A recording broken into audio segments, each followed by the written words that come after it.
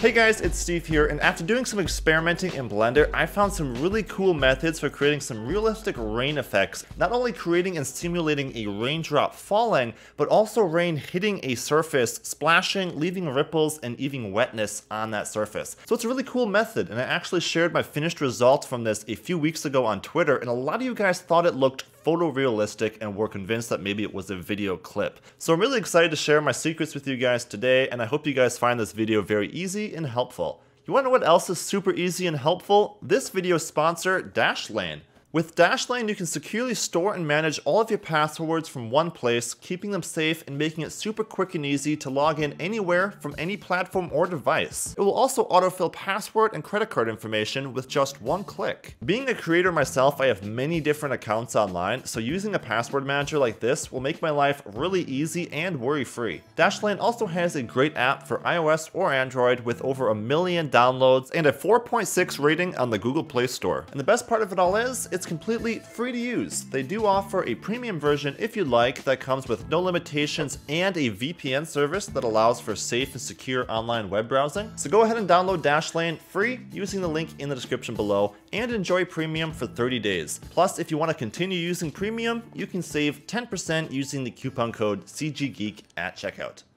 Alright, so I hope you guys are excited now to start simulating some raindrops and splash effects all within Blender. So let's go ahead and get started. So I'm using the beta version of Blender 2.81, so we have the new Intel denoiser, and as I said, this effect could be used on any surface. You could use it on the default cube, or you could even use it on the Suzanne monkey head. But today we're going to be using it on a flat road. So I'm going to enable the images as planes add-on in the preferences, as well as the node rangular add-on in the preferences. So go ahead and enable both of those, and then download the road texture you want from CG Bookcase. There'll be a link in the description. I used a nice wet one that has some cracks in it. So once you've downloaded your textures, go ahead and hit Shift A and add in that image. We're just going to add in the base color material, and then all you have to do is rotate it 90 degrees along the Y, rotate 90 degrees along the Z, and then scale it up by 5 by hitting S and 5.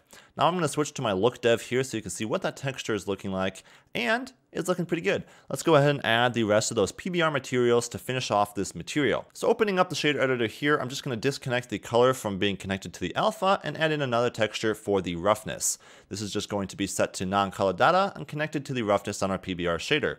Do it again for the normal map, again changing it to non-color data and adding in a normal map node. Connect it to the normal map node and connect this up to your PBR material, and already you can see it's looking pretty amazing. Now I'm just going to duplicate one of those image textures one more time, this time opening up the AO texture and connecting that with a multiply node to our base color. Plugging it in the bottom, you can see that this just adds some depth and darkness to those cracks. Now we need a raindrop, so I'm just going to go ahead and go Shift A and add in an icosphere. Then going into edit mode and grabbing that top vertex, I'm going to pull it up using proportional editing. So hit O to enable proportional editing, and then choose a sharp fall off. Here you can see I can just pull it up now and make it sort of look like a drop, scaling it down to a nice little skinny raindrop, and then right clicking and choosing smooth shading on that object. Now we need a very simple material for this raindrop, so I'm just going to delete the default principled shader and add in a glass shader. This I'm going to change to an IOR value of 1.33, no roughness, and then just connect that to your material output. And that's going to be it for the material on our raindrop. Now we need something to emit our rain. So I'm just going to duplicate our road texture here, pulling it up along the Z axis, and we're going to use this to add in our particle system. So just jumping over to the particle systems tab and adding a new particle system. I'm going to go down to render and choose render as an object. And for that object, we're going to use that icosphere that we just created as our raindrop. You can see here, if I play it back now, we already have rain falling from the sky. Woohoo! By default, under the velocity settings is set to 1. Change this to 0 or even -1 to kind of shoot the rain downwards instead of shooting it up a little bit. And then go ahead and make the lifetime last 250 frames or as long as you want your animation to last. I'm just going to move this plane up a little bit higher so the raindrops are actually falling a little bit faster. Basically, the higher the plane, the faster the rain is going to fall as gravity starts to take effect. And then I'm just going to change the lifetime of these particles to something like 36 or 37. So the particles are already hitting the road, but once they're past the road, they can die and not be needed anymore. Give it a little bit of random scale to make those particles look a little bit different. And now let's crank that up to about 100,000 particles for a downpour. So now you can see we have a complete crazy downpour, but is it enough? No. we could have even more rain. Make it 200,000. Woohoo! So now that we're raining cats and dogs, go ahead and bake that simulation in the cache tab. Just save your project and then click bake, and then you don't have to touch the rain at all for the rest of the video. And now that we have our downpour baked, it's time to start adding some of those effects to our road. So I'm going to the physics tab and enabling dynamic paint on our road and adding in a new canvas. Now I'm going to grab our particles and go to physics again and enable dynamic paint, but this time this is going to be a brush. Add a brush, and then under the source, choose the particle system and the particle settings that we just created. Under the effect size of these particles, we want it to be very small, so make it like a 0.02. And then for the smooth radius, we don't want any smooth radius, so make it 0. So then selecting the canvas, we're going to change our format from vertex to image sequence. We can give this a resolution of about 1024, give it a few sub-steps to make that animation a little bit smoother, and then scrolling down, all we have to do is give it a little bit of initial color. We want it to be black before it gets painted by our rain. So go ahead and make this color black under initial color, and then uncheck dry, and we're going to enable shrink. For this, we want to choose a speed of something pretty small, like a 0.6. This will allow our particles to hit, make a spot, and then shrink very quickly after a few frames. So now all we have to do is make an output folder for this image sequence. So make a new folder, call it something like splash, and choose that as the output. Choose that UV map under the output settings. Now jumping back to our particles, we're going to change the paint color from blue to white. So we have this affecting our canvas with a bit of white paint. This is going to be used in the material editor to give us some really cool effects. So with all that set up, we can go ahead and bake the image sequence. So as that image sequence is baking, you can see in that folder that you created on your hard drive, you have all of the images being saved out. And if I jump to this here, you can see that we have all of those particles appearing as they hit the canvas in a white paint and then shrinking after a few frames to nothing. This is exactly what we need. So now we're going to make another image sequence, and this is going to be for the wet map. So go ahead and make a new folder, call this one something like wet, and choose that one as the output folder. Then we're going to uncheck paint maps and choose wet maps. We're going to disable shrink and enable spread. For the spread, we're going to change this to a speed of something pretty small, like a 0.06. So we want to spread very slowly. And then we're going to go ahead and enable dry. And for this, we're going to choose a time of about 140 or 150. This is how many frames it takes for that paint to disappear into nothing. So this is going to be used, like I said, for the wet map. So you can go ahead and bake this image sequence now. And again, as this saves out, you can see what these are looking like. And again, it's similar to the other particles, except instead of disappearing, they're slowly expanding and dissolving. And this is going to be how we affect the wetness on our road. Now we need one more image sequence saved out. So for this, we need to create a new surface. So create a new surface and disable that first surface. Go ahead and name it something like displace. And for the format, we're going to choose image sequence again, resolution 1024 again, give it a few subframes again, and then we're going to change it from a surface type from paint over to waves. For this, we're going to choose open borders and just change a few of these settings. So for the time scale, I'm going to make it a little bit slower by going to 0.8, and then for the speed, I'm going to make it much slower by going down to about a 0.3.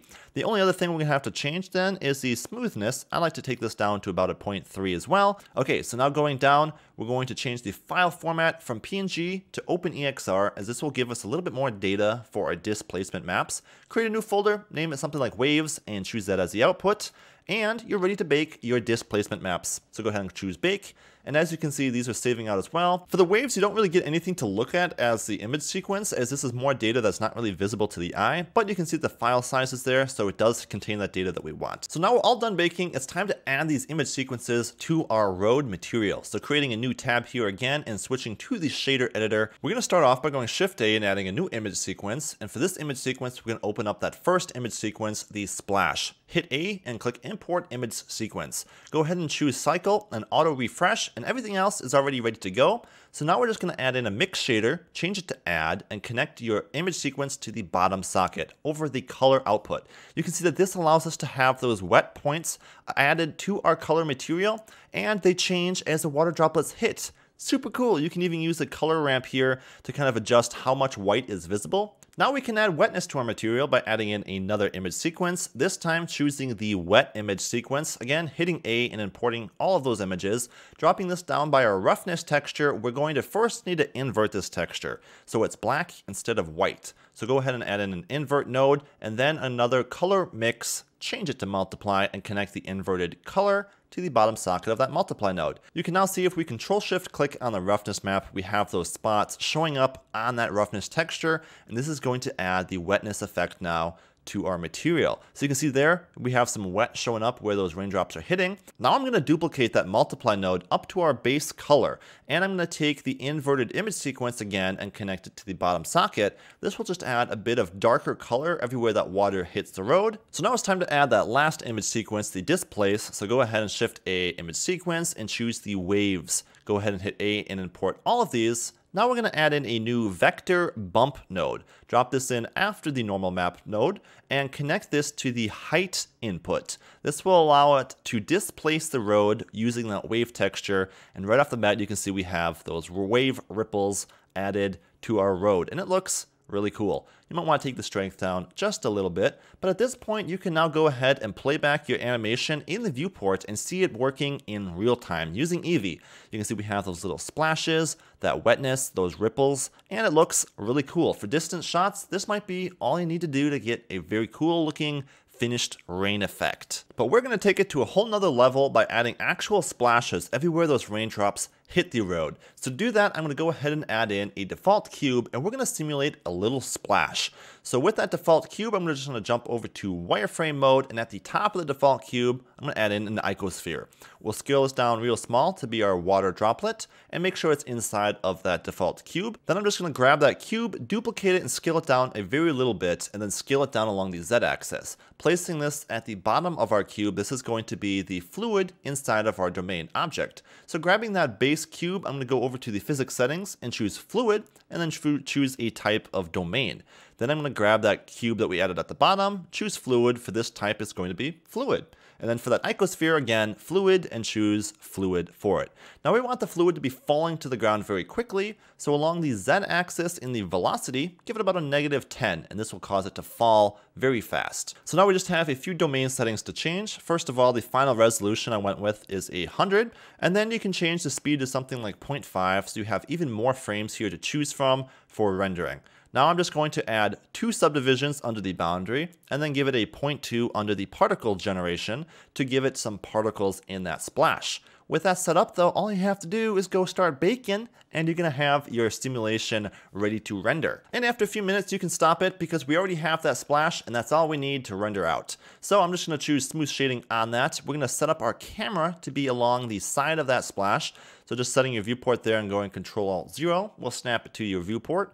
Now you can go ahead and position that camera right along with the splash at the very bottom. We don't want any of the water visible, just the water splash. So I'm going to grab the 2 objects that I don't want rendered, the icosphere, go to the object info and under visibility, uncheck show and renders. Same with that fluid along the bottom, uncheck show and renders.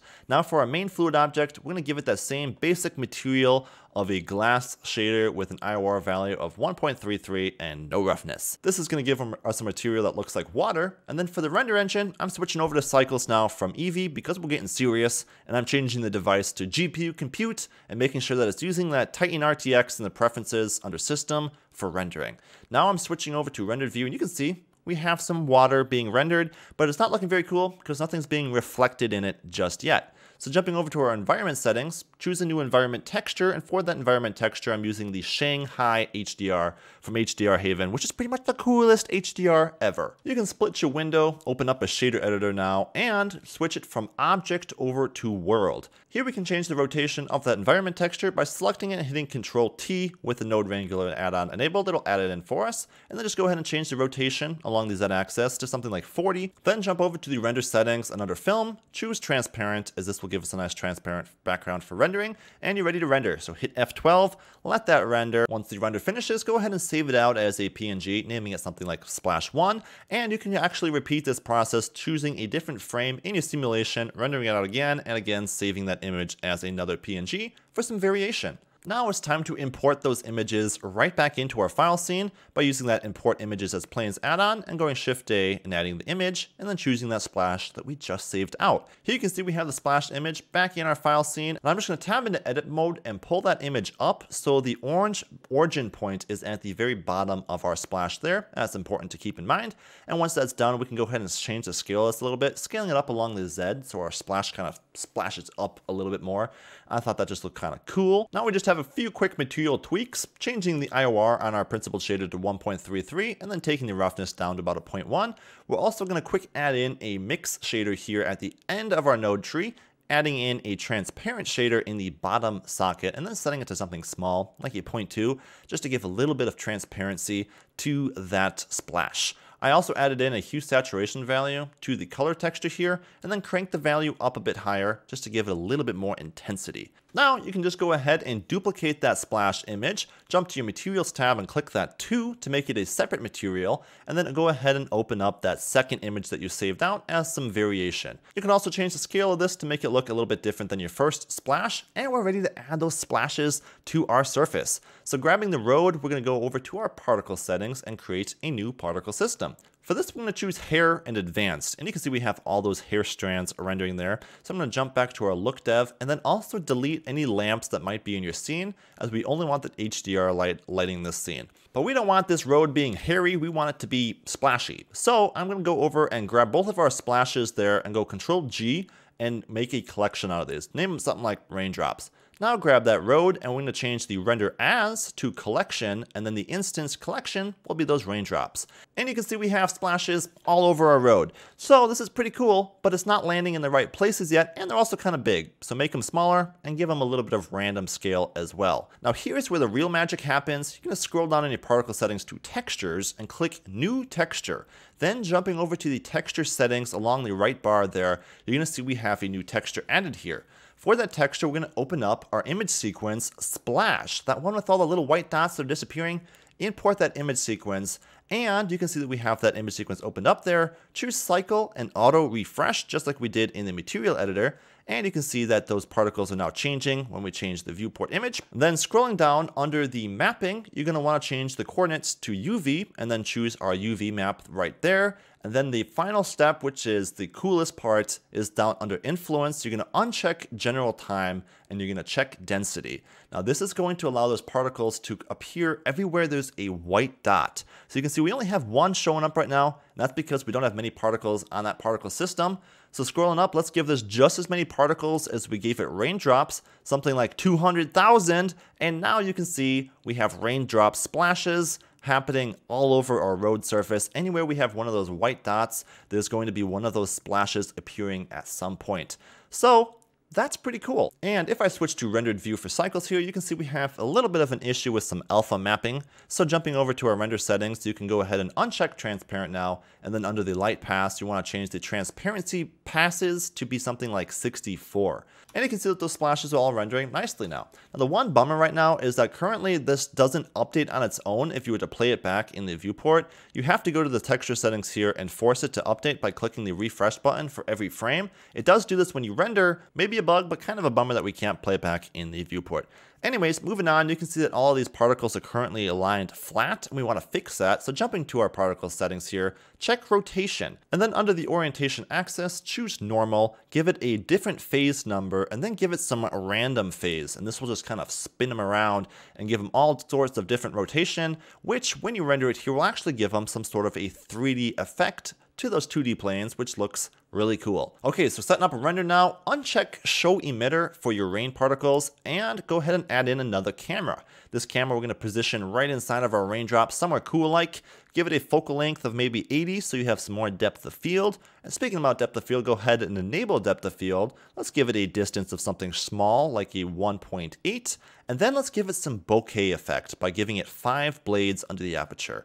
And you can see if I jump over to a cycles render here, we have the bokeh effect rendering in the background, and again, it's really cool looking. You can see that our render is a little bit blown out, so jumping over to our environment settings, change the strength of that HDR to be something like a 0.25, and that looks much more moody and kind of cool. Maybe take the scale down on those rain droplets a little bit, as they're a little bit oversized right now in my opinion.